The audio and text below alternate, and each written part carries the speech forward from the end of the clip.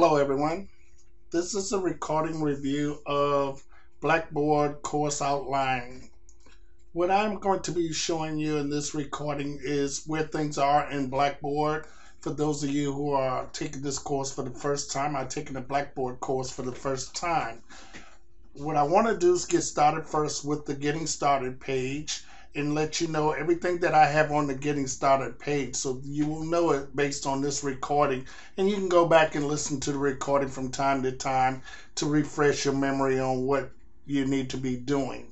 So let's start with the first section of the Getting Started page, which is my instructor's information, and you'll see my name, my phone number, my cell number, and my email address. So those are where you can find the content information for me on the Getting Started page. You can also find this information on the syllabi, recording and art of the syllabi, which we'll be discussing next. Okay, but I want to cover everything on the Getting Started page before we go to the next section.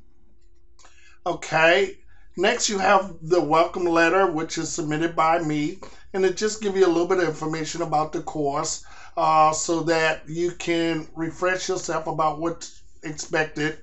I am going to also do a welcome recording letting you know about my course expectations and what's required of you, and what I will accept and what I will no longer accept after the deadlines have passed. The next section on the Getting Started page is a Blackboard refresher, in which I'm providing you with information on where everything is. And we're going to cover this in content with this recording, and I'll be clicking on each one of those section areas so that you can see where information are going to be provided for you. So this is a Blackboard refresher. I recommend that you click on these links to see where everything are, and to familiarize yourself with what's needed when you get ready to complete this course.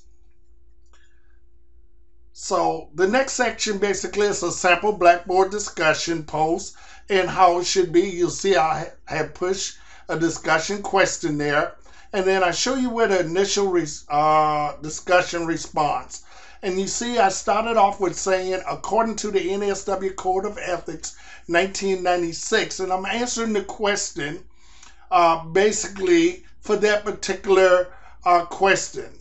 And as you look at the response to the peers, below that where it says response, you'll see that I provided a response, and I supported my response with something from the NSW Code of Ethics, looking at section 1.06. So that's what I did for the first. I identified the person name, and basically you're going to look at the question. You're going to give them some feedback. If you agree, at least tell them why. So this thing says, I agree with your response that this is unethical. I think you should take it a step further and say that this is a violation of section 1.6, conflict of interest of the Code of Ethics. So that's what I mean when I say by supporting your initial response and supporting your response to your peers. So I want you to really take some time and look at this, because this is going to make a difference in you getting 100% completed versus maybe 75 to 80%. So I am going to take off when you do not respond to your peers. I'm going to deduct points when you basically do not support your response or your response to your peers. So just be mindful of this and spend some time looking at this section. I also recommend that you look at your other peers' posts to see how they did it. If it doesn't match yours with a reference, then maybe you're not doing something. The next section I have is a sample discussion rubrics. And if you click on the link, what you'll see below is the discussion rubrics. And so you can see what the rubrics look like. So I'm going to be deducting points for grammar, spelling. I'm going APA style format, your knowledge of the subject, research, and your thoughtful response to your peers. So when you look at me grading this is what I'm going to use to actually evaluate your post for your discussion. As we move on down to the APA handouts, this is a section that I provided to you. I recommend that you click on it, click on these links to see what's there. I posted a library resource link for you. I also posted an APA template that you can use. I posted some writing examples. This is not a writing example for your paper about how your writing example should look like and how you should be referencing and citing. Also, library instruction resources are available. There's another template, and then I give you some APA writing tips for social work students that you can take a look at. When you're thinking about APA, I also posted a web link for Purdue OWL. This is another way of looking at how your APA 6th edition format should look like. So make sure that you follow that example. To take it a step further, I gave you a plagiarism workshop and quiz. So you might want to do this the first week of class. I recommend that you do this because if you plagiarize, the first offense of plagiarism basically is a 0 for that assignment. A second section of plagiarism could result in you getting a 0 for the course grade. And if you plagiarize for a third time, you can also be asked to withdraw from the program. So I want you to be mindful of that and make sure that you reference or cite everything that you're saying. It's not just about what you're saying. You need to support what you're saying by a peer review article, your textbook, somewhere where you're getting that source. It's not your information. You're pulling it from somewhere, so be mindful of that. The course coordinator for this course is Professor Hyatt, and that's her contact information and phone number. You also can contact me. I prefer that you contact me first, and if you have to, you can go to her about the course. There's some information about how to take the exam and proctorial. This will be a proctorial midterm and final for this particular course, so be mindful that you have to use proctorial in completing this exam, and completing your midterm and final exam. So make sure that you take a look at this. Okay, there's also a faculty and course coordinator guide that you can look at that might be available. So I can see that this link says it's hidden from students, which requires a spider report. In other words, if you're not attending class, if you're falling behind, you're submitting assignment late, then we can do a professional development data sheet on you that identifies weaknesses and strengths. So just be mindful of that. So as we go back up to Blackboard and we go to the next section, which is the syllabi, when you click on syllabus, what it will give you is a link that shows you where your syllabus are. So you will be, I recommend that you print your syllabus out and put it in a folder or binder so that you can always have it, so you'll know what's up, what's due, what's expected of you. In addition to that is a course outline. I did a recording for the syllabi, and I also did a recording for the course outline that I will be providing to you. There's also a professional behavior policy that you need to review to ensure that you're meeting the standards there. And the student professional development rubrics, which is the spider report I mentioned earlier. Should you identify some weakness or show some weakness in completing the course, if you're absent from the course over a certain number of periods, if you're not actively engaged in the course, if you are not responding to the assignments, failing to submit the assignments on a timely manner, I will be completing this report. So this is what's in the area outline for the syllabus. The next area I'm going to click on is the projects and papers. And you do have a paper in this assignment. So you have a research paper, and you see that you have to complete a 5 to 7 page paper. Now be mindful when you're looking at APA, so 5 to 7 pages does not include your cover page, your abstract, or your reference page. You do not have to do an abstract for this particular assignment. However, you must have a cover page and a reference page and at least 5 to 7 pages after that. So if you're doing 5 pages of information, then your total paper pages should be 7. If you're doing 7 pages, then your total paper pages should be 9, which would include a cover page and a reference page. You have also the requirements for this particular paper 1 through 4, so make sure that you respond to each one of those sections. Also that you answer each of the questions in each one of those sections, because if you fail to complete a section, that can result in you receiving a lower grade for this particular assignment. So I will be looking where under history that you're responding to basically the instrumental and development section, and why the social work feels that there was a need for the uniform cord. And when you look at number 2, the current and comparison, I want to make sure that you answer each one of those questions in that area. So make sure that you tick and print this outline, so when you're completing your paper that you respond to each one of those sections. So in your paper, I should see a header under history. I should see a header under current and comparison. And I should see a header for ethical dilemma, and then of course your conclusion. Just remember, sometimes in APA it also requires that you do an introductory page, but just know that I'm looking for 1 through 4 in your paper, and that you respond to each one of the questions in each one of those sections. So just be mindful that you need to complete this assignment in detail to ensure that you do not lose points in this area. The next section I'm going to click on is your discussion section.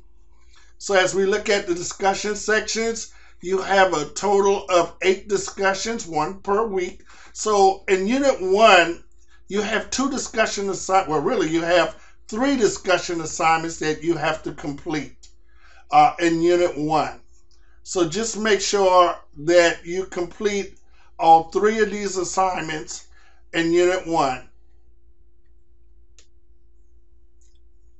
No, I'm sorry. You have 2 assignments in Unit 1. You have the Unit 1 discussion, and then you have discussion 1, Unit 2. So you have 2 discussion assignments in this section. In Unit 2, which would be week 2, you have an assignment that you need to complete. Just be mindful that your initial response is due on Thursday, and your response to your peers are due before Sunday at 11:59 p.m. Anything after that date will not be accepted for grades, and I'll cover that in my course expectations recording for you. Okay, you have a discussion 1, Unit 3, here again, that you have to complete. So just be mindful of that. You have a discussion 2, Unit 3. So you have 2 discussions in Unit 3 that you have to also complete. You do not have any discussion in Unit 4, so you have a different assignment that you have to complete in Unit 4. So Unit 5 picks up your next discussion. And I've also posted here where the forum will be available to you.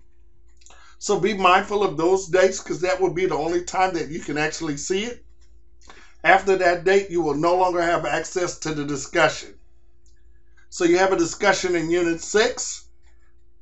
You also have one in Unit 7 and 8.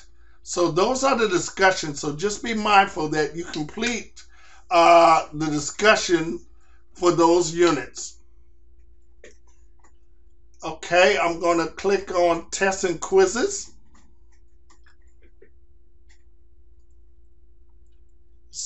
Okay, under tests and quizzes, you have your pre-test, in which everyone have to take the pre-test and a post-test. So just be mindful when you take the pre-test and you click on it again, it'll be an area where you can take the post-test. So just be mindful that you must complete that.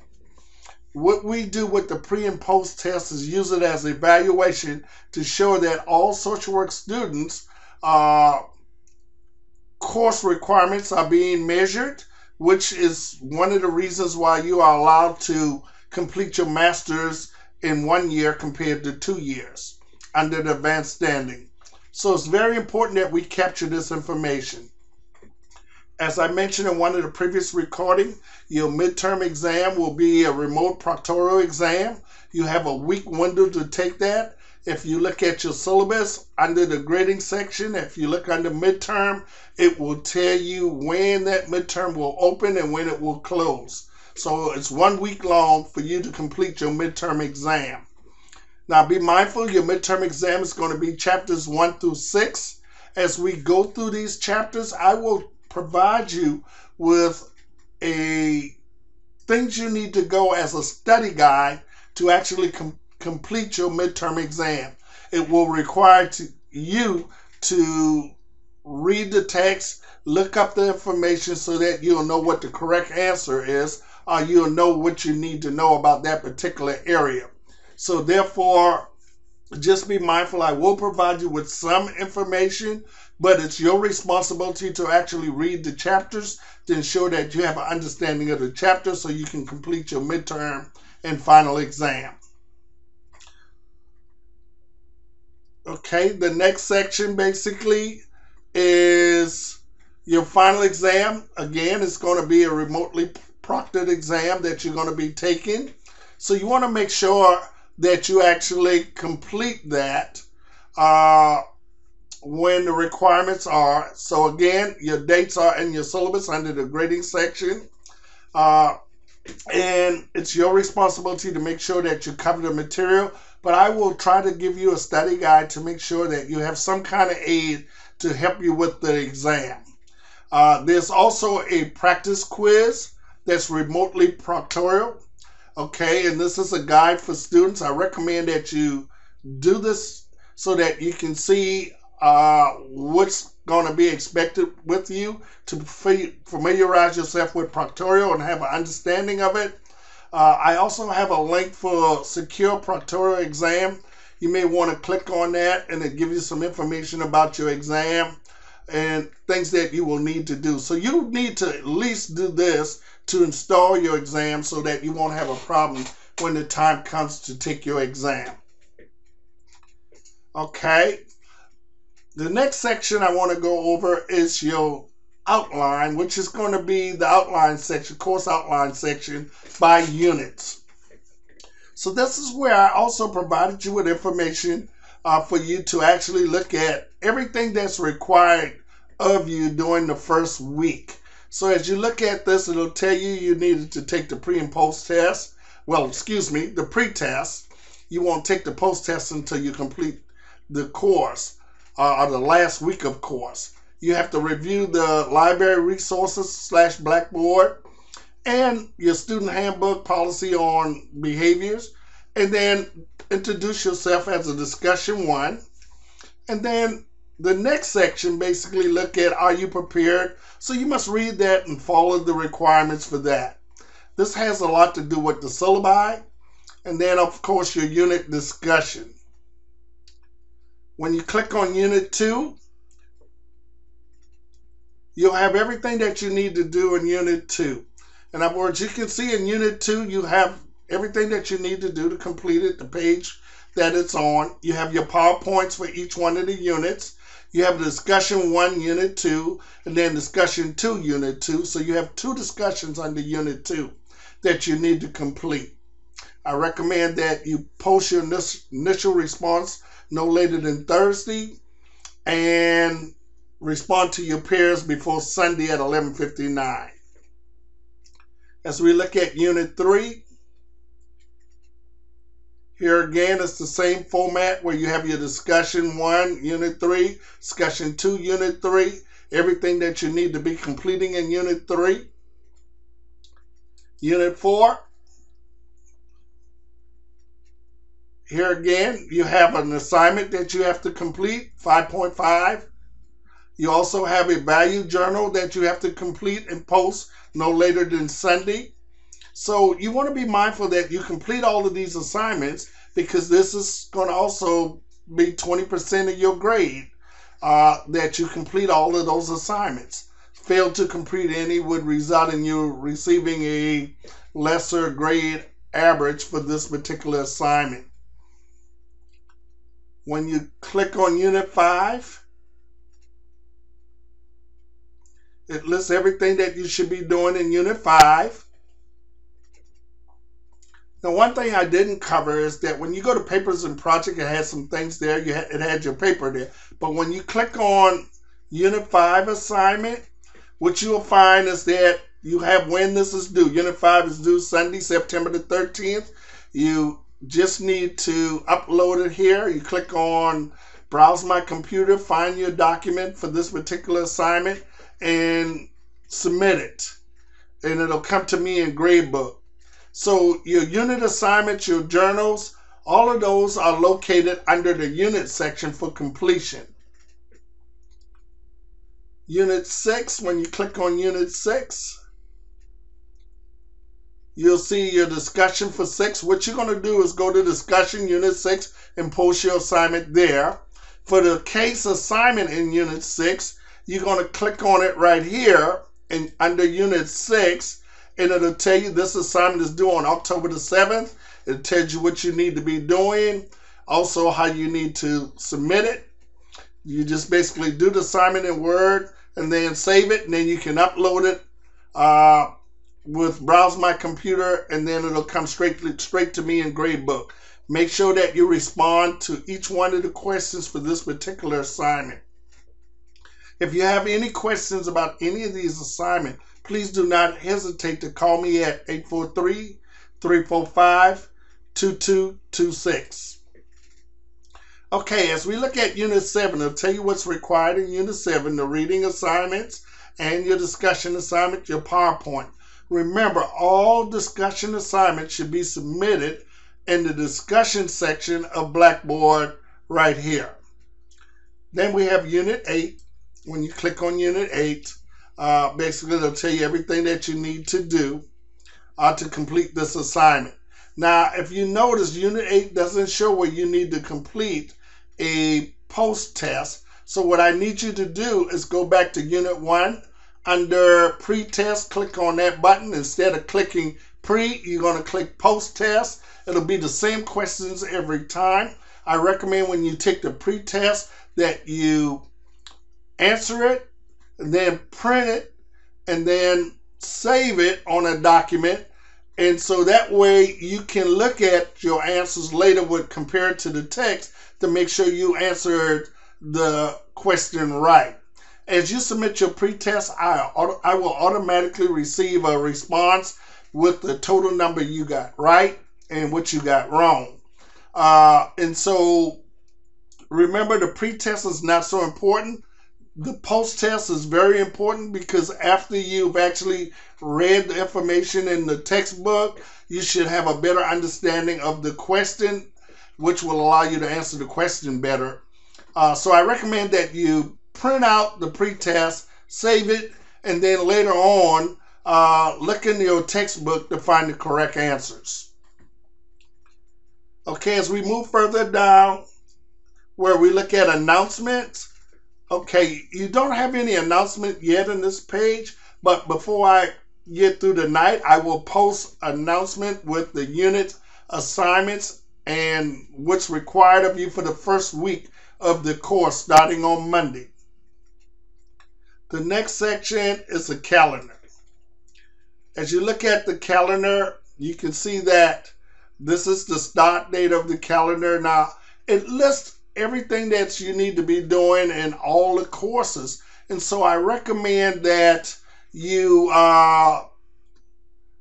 look at your course. You find your particular course, which is Social Work 230.